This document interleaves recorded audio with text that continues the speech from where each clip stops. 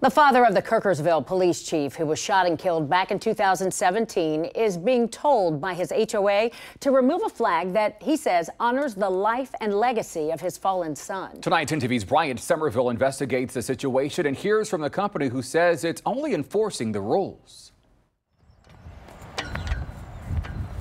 How do you measure a day? How do you even still process that day? It's very hard. How do you measure 1,833 days? Tom Disario measures every day as one more day without him, one more day removed from that day. May 12, 2017, he had just left Bible study when it came across his radio. You knew? I knew when I heard shots fired on the radio. He knew his son, Kirkersville Police Chief Stephen Eric Disario, was gone.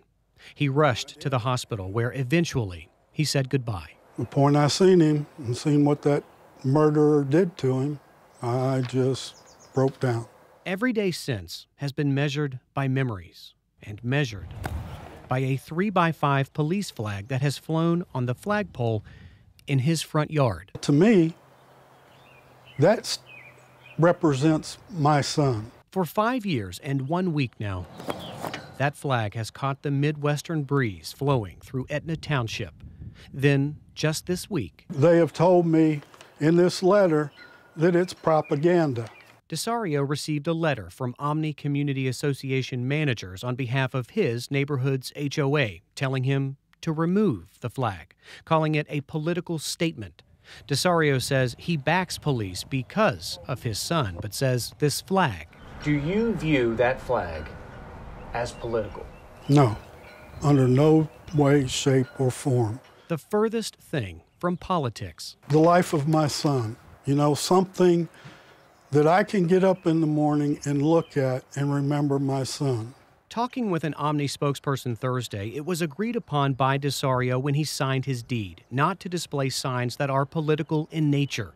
The spokesperson also saying it is only an enforcer acting as the result of a recent complaint and called 10 TV pursuing this story sensationalism, saying it could have all been avoided if Disario would have honored his agreement. I would love to see police flags all over the place, because I don't think they can win. Disario says he'll get 3 notices. After that, he could be fined. If he's still not in compliance, the matter could go to court.